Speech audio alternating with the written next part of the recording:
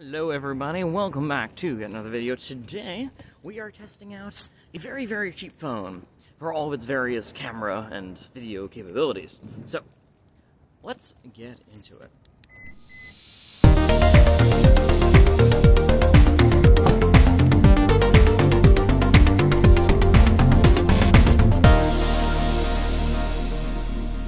Alright everyone, so we have arrived. We are at the park here. We are at Third Ward Park. This is the standard spot that I test things out, where I film things, and this beautiful field behind me that is amazing for time lapses. Now, this is a unique situation for me because usually I'm traveling with real cameras and audio setups and heavy tripods and stuff. Today, I have a tripod. This is on a tripod right now. It's the Magnus GT100. And the only reason why I'm doing that is because I have found that there is a terrible amount of shaking when it's purely handheld. Now, there may be some shaking here also, but it's not so bad. There we go. Like so. Hey, everybody. Anyway, today we are reviewing all the bits, all the features and the image quality, sound quality that you're going to get. We're right next to a stream. You can probably hear that. And we're going to see if a budget phone, this phone is under $200, if it holds up. It's not going to be as good as a real camera, maybe. Or will you be surprised? Well, I guess we'll see. Well, I guess your surprise is entirely a function of your expectations. We'll see how it goes. So, let's get started with some photos. Over here we have the stream. We have the stream on the other side. And this right now is what you're seeing is the front, is the facing the back of the phone, facing out. This is the rear camera on the ultra-wide setting. So here you have quite a bit of room around me. There's it's not quite as high megapixel as the main camera, but not bad. Or is it? I don't know. Anyway, let's do some photos. So first of all, one beautiful thing about this, as it is an Android device, is you have the ability, nay, the responsibility to shoot in RAW. And so the phone itself can't really edit all raw photos, but if you very easily plug your phone into a computer, take them off, and then edit in the Lightroom or whatever other photo editing thing. So we're actually going to do that later. We're going to shoot in RAW right now, and then we're going to edit it later. We'll see how far we can push these photos without degrading them massively.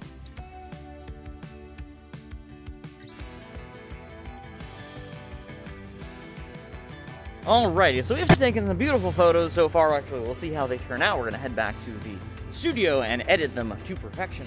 But right now, behind me, it's time for another test. We have a sky with wispy clouds in it. And as at least I can tell, they're moving. Not particularly quickly, but they're moving. So we're going to set this up to take a time-lapse of this beautiful happening that is happening. And we'll insert that now.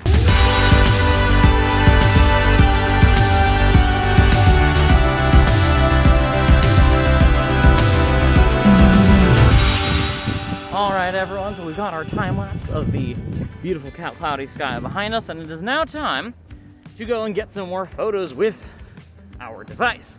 So now let's actually head over to the lake, duck pond region over here, and let's see what we get. Alright guys, so right now we're right near some water, and I have an idea.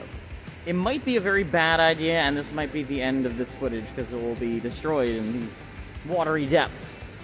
But, is it worth it? Maybe. Let's see. Hopefully it won't happen.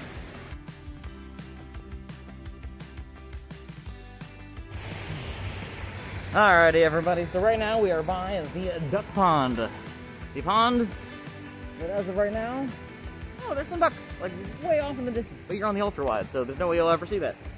It will go down and check that out. Anyway, we've got a very pitiful waterfall right here, and that's where we just were before. I'm not sure you can see anything with the sun glaring as it is, but yeah.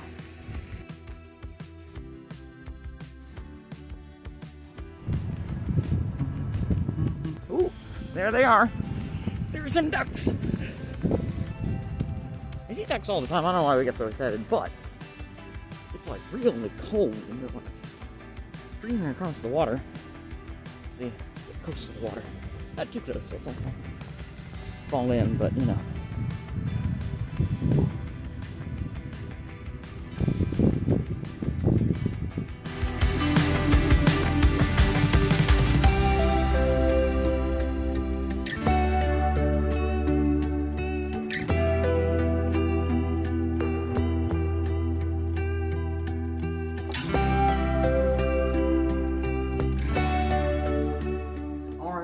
so we have returned from the park, we have uploaded our footage onto the computer, we have edited it, we have seen what we have seen. And what we have seen is a couple of things I thought I should let you know about. First up, I was very happily surprised to discover that the footage coming out of this phone, out of the cameras on this phone, was surprisingly clean. It was surprisingly well done. And the audio is surprisingly audible. You could hear what is to be heard. And this is a stark contrast from the audio that you get from the onboard microphones on, say, a real camera. The onboard microphones on a real camera is actually significantly worse than the onboard microphones on your phone. Now, external microphones on both are definitely better, but considering that I didn't have any of that on here, I just had my phone on a stick.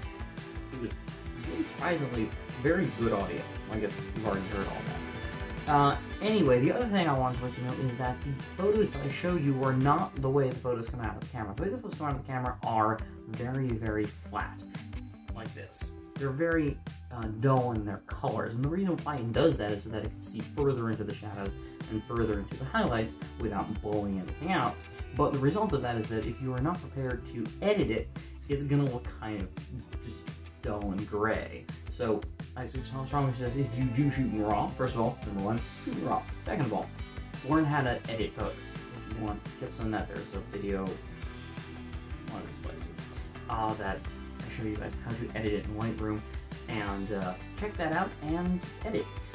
If you don't have time for that or aren't interested or whatever else, I actually just did this tonight. I switched over to JPEG and shot JPEG, and it was immediately usable. Not as good as it could have been had I shot in RAW and then edited it, but faster. Shoot in JPEG and then send it off as is. So I hope you all found this entertaining, educational. I don't know why you guys show up, whatever it is. Anyway, I hope you all had a wonderful time. Please like, comment, subscribe, do all the YouTube things that one does, and I will see you in the next video. Bye-bye.